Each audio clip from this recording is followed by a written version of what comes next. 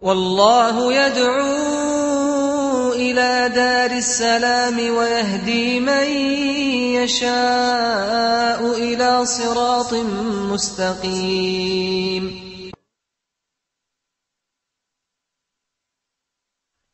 Bismillah, alhamdulillah.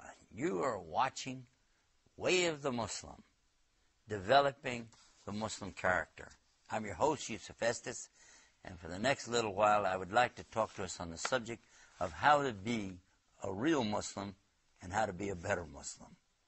We're going to be using the teachings of Muhammad sallallahu alaihi wasallam, peace be upon him, so we're going to refer to those teachings, those hadith, in our little program today. I'd like to start out mentioning something about responsibility. This is a great one to start with because this comes from Omar radiallahu anhu, and by the way, he was a very responsible person. And he said that the Prophet Muhammad sallallahu alaihi wasallam said, every one of you is a guardian and is responsible for those who are in his charge. So a ruler is a guardian, and he's responsible for those who are under his charge as subjects. A man is a guardian of his family, and he's responsible for those who are under his care.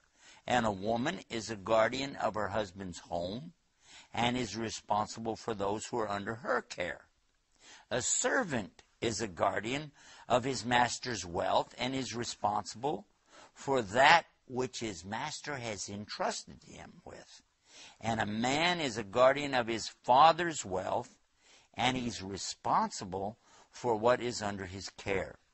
So every one of you is a guardian and is responsible for that which has been entrusted. Now, each of us can read this and take something different from it. What I'd like to do is elaborate a little bit about it and think about the first one. What about a ruler? Somebody who's has the responsibility or the authority over a lot of people. Could be a governor or a mayor or the sheriff, or it could be a high politician, a president, could be a premier, could be a king. Somebody like this has a lot of authority. But at the same time, he has to remember who gave him the authority. And the ultimate authority is really Allah, isn't it? So where did the king get his authority from? Where did the president get his authority from? Or a judge? Because this is a responsibility. Those people need to think about it. Because on the day of judgment, Allah is going to ask them about the people that were in their care, those that they're responsible for. Not very many of us are ever going to wind up being a king or a president of a country. I doubt that. But at the same time, we are going to have people who are in our care. As a man, I am responsible for my family. And it's not a joke. I have to guard and protect them. This is something that Allah tells us in the Quran, in Surah An-Nisa, that the men are responsible and they're guardians for the women. And this is very serious, the way that Allah is telling us. Now, what about the women? And in the same exact verse, it tells that the women are also very devout. And they're very obedient because of this. So they're devout and obedient to Allah, and they guard what is their husband's while their husband is away. And this, of course, includes the house and the servants and everything that's there. Naturally, the children. The mother is always responsible for the children. So this is something that makes sense, and at the same time it shows us about what is authority and what is it when we talk about responsibility that goes with authority. We talk about the mom, the dad, but also what about the servants? Because a lot of times the servant will say, well, I don't have any authority, but in fact they have a big authority. When somebody leaves you as a servant in trust with certain things, maybe you're a driver, you take care of a car. Maybe you're responsible for the garden, or you're responsible for the household things, or you're a servant taking care of children. That's a big responsibility to have these children in your care. It's not something lightweight in Islam. It's something heavy, and we must be very careful to take care of those responsibilities. Now, at the same time, I want to mention that a man has another responsibility for his father's wealth. Just as the prophet said here, and he said he's responsible for everything that he's entrusted with. He's a guardian over it. So we shouldn't run away from this topic very quick, because this is something talking about all of the human beings. Every one of us has something we're responsible for. Although it's not mentioned in this particular hadith, we're also responsible in front of Allah for our worship, because we're supposed to worship on time. We're supposed to establish the salah, iqamah salah. And we're supposed to be devout in our worship and take care of our prayers and guard that. There's even a verse in the Quran telling us to guard the middle prayer. So as we're responsible for things in the dunya or the material world, we're responsible very much for things in our worship. When Ramadan comes, and we know about Ramadan, don't we? It's the responsibility of each one of us to guard our fasting, to be careful not only not to eat or drink, but to guard against what we say, to guard against how we behave with each other. Have to guard our tongue for more things than just food and drink. Now let's turn our subject to making excuses.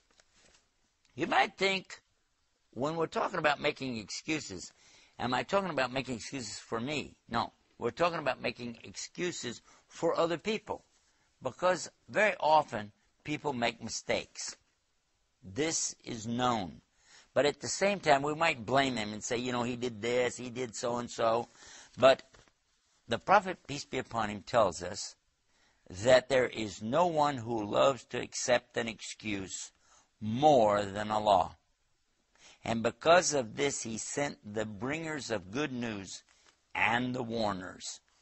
What does that mean? Well, think about this for just a minute.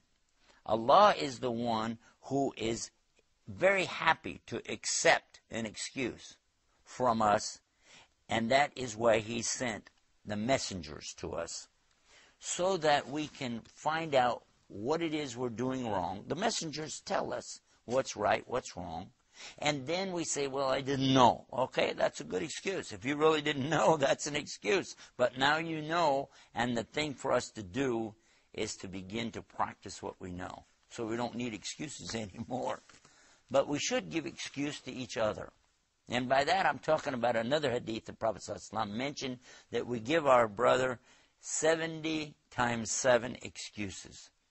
Whenever he does something wrong, he makes a mistake, give him an excuse. And then give him another and another and another. Keep giving me excuses. And an example of that is being on time. We should be on time, and we know that. But if you show up on time, that's good for you.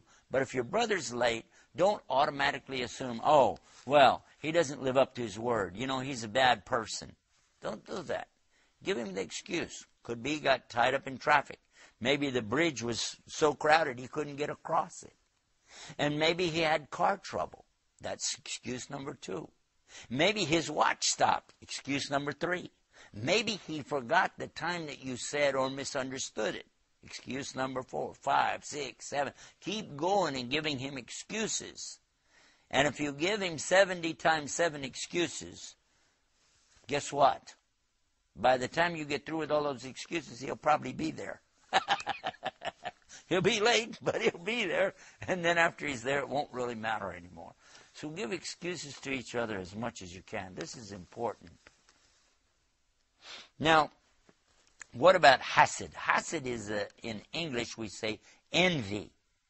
And this is something mentioned in the previous revelations that we also believe in, by the way, that it is something that is forbidden for us to do, to have envy, to have hasad about something. And this is narrated on the authority of Ibn Mas'ud, may Allah be pleased with him. He said that the Prophet, peace be upon him, said that there is no hasad or envy with regard to things except for 2. There's 2 things that you can envy. What are they? A man who Allah has given wealth to, which he strives to spend righteously, and a man to whom Allah has given the wisdom. This means the Quran, and he acts according to it, and he teaches others. Here we're talking about envy in the good sense. Obviously, we don't want to have the bad kind of envy. For instance, if a person has a new car, and you saw the new car, and you see your friend in there, and he's waving as he goes by, and you go, "Arr, I wish I had that car." Well, that's an envy. That's really not good. Or if you see somebody got a job promotion, and you say, "How come he gets a promotion and I don't?" This is envy. And these are things that are bad for your heart. And it's not good for the other person either to envy them. It's bad for you and bad for them. But when you see something like this, where somebody is being advanced, Allah is helping them, Allah is giving them something, even if He didn't give it to you, don't be envious. Instead, you say what? MashaAllah.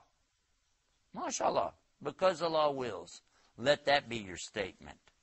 And then, when it comes to these two subjects here, you can have the kind of envy that makes you want to do more.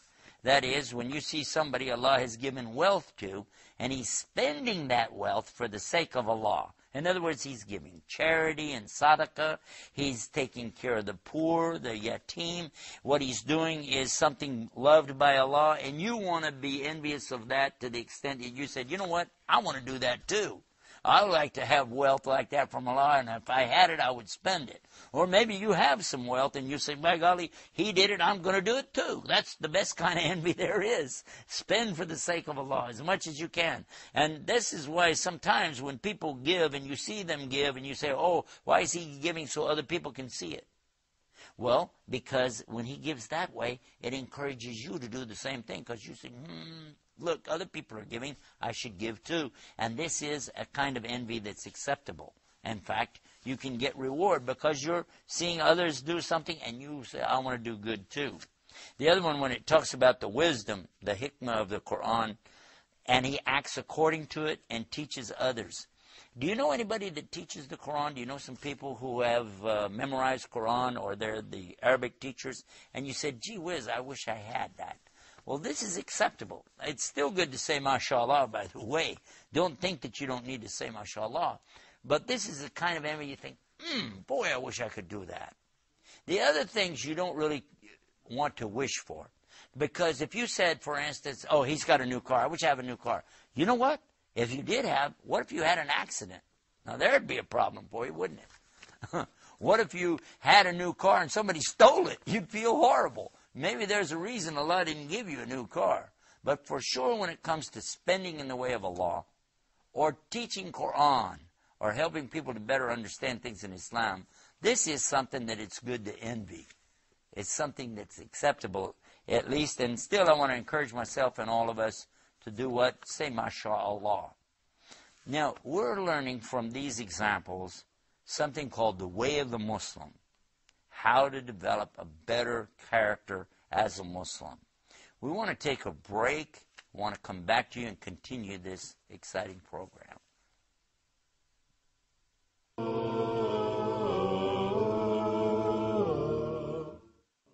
Hey everyone, check this out.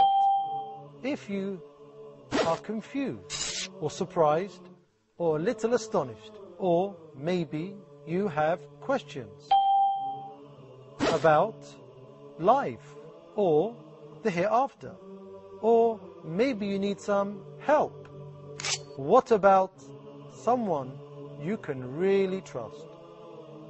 Someone reliable? Feel free to ask Huda.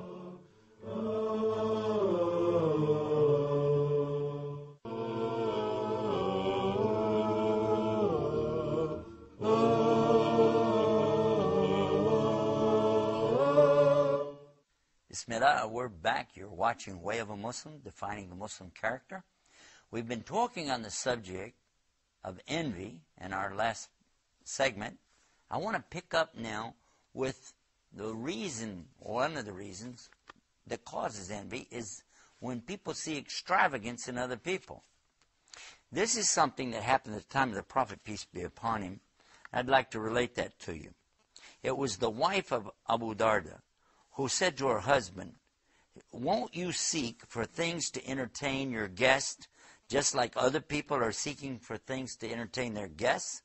He replies back to his wife and he says, "I heard the messenger," that means Muhammad sallallahu alaihi wasallam, saying, "Ahead of you is a steep mountain. which nobody is going to be able to climb or ascend if they're overburdened. And he said, so I wish to keep my load light for this big climb. What a good teaching this is. Not to be extravagant, not to load ourselves up with things that we really can't afford in the first place, just to try to entertain our guests, to try to show off for people. Oh, look at this. I just got a huge giant screen television set. Oh, by the way, we don't want you to throw away the TV set because we want you to watch our programs. But we are talking about being extravagant, not getting things that you don't really need just to show off for the guests. Sometimes the wife will try to encourage the husband to spend more money than he can afford. But it's important for the husband to sit with the wife and explain to her that this really isn't what's in Islam. What's important for us is to keep our burdens light in this life so that we'll be able to ascend that big mountain which is coming up. And this is referring to the day of judgment. All of us are going to be able to ascend up only if we get rid of these burdens here, because Allah is going to ask us on the day of judgment, on Yawm al-Hisab. We're going to be asked about the wealth, about the favors of Allah, the things that He gave us here. There's nothing that we have here that we're not going to be asked about by Allah. Even our eyesight is going to be a favor of Allah that we're going to be asked about. So this is important for us to realize that when we are extravagant and we're buying things and acquiring things that we don't really need, and especially showing off with it, and then we're going to do what? In the last segment we talked about it, cause envy. So this is a good point for us. Avoid the things you don't really need. If you said, well, I can't afford it, I don't know if I should get it, but you know that you can't afford it, then this is meaning Allah, He doesn't want you to have it. And we should be careful, especially on things like credit cards and buying things at the bank, through the bank, or buying real estate, things like this, that we don't have money for, but we go out and do this just so we can be extravagant, because that will lead to nothing but trouble. And then this is not the good character of the Muslim to do that. Let's move to the next one. We want to talk about another kind of waste. When we talk about extravagance, there's another kind of extravagance in time, wasting our time. Because the Prophet, peace be upon him, said there are two blessings which come from Allah that many people lose, and that's their health and their free time. So we need to take from our health before we get sick or ill or become incapacitated. And we need to take from our time while we still have some time to take from. You know, often people say things like, well, if I would have known this was going to happen, I would have done so-and-so or such and such. And if I'd have known that I was going to have that problem or this problem, I would have done so-and-so. But the time to have thought about that was before we had it, right? So while you've got your health, get out there and use it for things that please Allah. And while we still have time, we need to take advantage of that before our time runs out. Because there's just so many minutes in a day. And there's just so many days in a week. And before you know it, those weeks add up to months and years. And then all of a sudden our life is gone. So before that happens, let's take advantage of those two things. Our health and our time. I want to come to another very important aspect of Islam, is the things that Allah has forbidden for us, the things that Allah has permitted for us. This is a famous hadith that many of you are probably aware of. Allah said that which is halal or lawful is clear. That which is haram or forbidden is clear. And in between them are doubtful matters about which many people who have no knowledge argue. So whoever avoids doubtful matters saves his religion and his honor. And whoever falls into these doubtful matters falls into what is forbidden. Like a shepherd who grazes his sheep too close to the private pasture of somebody else, he will soon have these sheep straying into it. Indeed, for every king there's a private pasture, Hema. Indeed, the reserve or the preserve of Allah are those things which He has forbidden. Indeed, there's a piece of flesh in the body that if it's good, then the whole of the matter is good. But if it's bad, then the whole of the matter is bad. And that piece of flesh is the heart. To elaborate on this one just a little bit, the halal and haram is something in Islam that is so important that Allah speaks about it in the Quran in a very special way. When He talks about the people before us taking their priests and rabbis as partners with Allah. And someone said to the Prophet, peace be upon him, did they used to do that? How? They didn't actually worship those priests or rabbis. The Prophet ﷺ said, yes, they did. Didn't they accept from these priests and rabbis those things which were halal or haram and then reversed it, made it haram and halal? He said, well, yeah, they did that. And he said, in the same way that they do that, that's worshiping them. So Allah really hates for anybody to change His rulings and say halal when it's haram, or say haram when it's halal. In other words, to make the things which are forbidden to be lawful, or those things which are lawful to be forbidden. For us as Muslims today, we realize that there's an importance on knowing the difference between what's permitted and what's forbidden.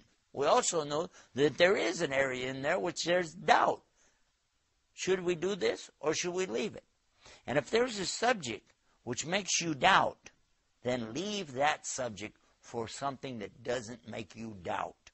Leave off those things where other people are arguing and fighting about, and be safe in your deen. Be safe in your way of Islam. And this is a good quality of a Muslim, to leave off those things that make you doubt for the things that don't make you doubt. And then additionally, when it talks about this idea of the shepherd grazing his sheep too close to somebody else's pasture, eventually, you know what's going to happen. Those sheep are going to go into somebody else's pasture. That's obvious.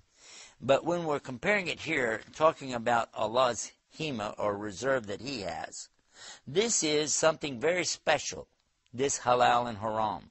And the smart one stays away from it. Even the scholars, the big scholars of Islam, become very careful when somebody asks them, is this permitted or is this forbidden? You'll hear them many times start out by saying, Astaghfirullah, Astaghfirullah, Astaghfirullah, which means, Allah forgive me, Allah forgive me. And that's before they even give you any answer. And they're going to be very careful to give you the proofs. One of the famous scholars from Egypt was saying not too long ago that it's difficult, more difficult, really, to talk about the things which are permitted in Islam than it is to talk about the things that are forbidden. He said, suppose I make something forbidden and it wasn't. At least the people will stay away from it, even maybe they didn't have to. But suppose I make something permissible and it's not permissible. Oh my God. He said, this is really, an amazing thing. So he said that it was harder for him to say what's the halal or permissible than it is for say what's that's forbidden. I want to move now to something that is also very important when we talk about, it's related to this subject, in knowledge. And this is another saying of the Prophet, peace be upon him. He said, don't seek knowledge just so that you can compete with the scholars. And don't argue with the ignorant. And don't try to gain mastery over the gatherings. Since whoever does that, then, and look how he said it, the fire. It means this is going straight into hell. And that's the one thing we all want to avoid more than anything else is hellfire. I don't want to go to hell. You don't want to go to hell. So this is a good point for us to pay attention to. When you talk about knowledge, I hear so many of our brothers, and I love our brothers so much, who are seeking knowledge. And I pray for them. And I pray for me too to get more knowledge. But what's the purpose behind it? And this means we need to have sincerity.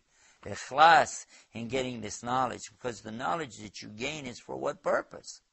If you want to learn the Quran so you can recite in your salah, that's beautiful. You should. That's encouraged. We mentioned that in another one of our programs. And if you want to gain knowledge in hadith, if you'd like to get experience and knowledge in the fiqh or the rulings, Islamic jurisprudence, this is encouraged. But be careful what your purpose is. Keep your niyyah, your intention, clean. In our very first program, we spoke about the niyyah, the intention. Whatever you intend is what you're going to have a reward for. But when we're talking about this, there's something even bigger than that, is to keep this knowledge that you're seeking for Allah. There's a famous hadith of the Prophet ﷺ that's also mentioning this subject. He said there will be three that come on the day of judgment. And one of them will be asked, what did you do with the bounties of Allah? He said, oh Allah, I was a fighter for you. I fought and died in the cause of Allah as a martyr. And he's going to be told, you did it so the people would say you were a great fighter. And they said it. Now you've had your reward, meaning you got it with the people. And then he'd be dragged on his face in the fire of hell. And then the second one would be asked, you had this great life. What did you do with the bounties of Allah? And he say, oh Allah, I seek knowledge for your sake. And then dispense this knowledge to others. And then he'd be told, no. You did it so the people would say you were knowledgeable, and be dragged on his face into hell. The third was asked something similar about the bounties of Allah. He said, oh, I had great wealth and I spent it in the cause of Allah. They said, no, you did it so people would say you were charitable, and they said it. And he'd be dragged on his face to hell. So be sure that we do what we do for the sake of Allah. Let's keep our niyyah, our intention for Allah in all things, especially in gathering this knowledge. And then, until next time, remember, it's only Allah who guides. May Allah guide us all. Wassalamu alaikum wa rahmatullah.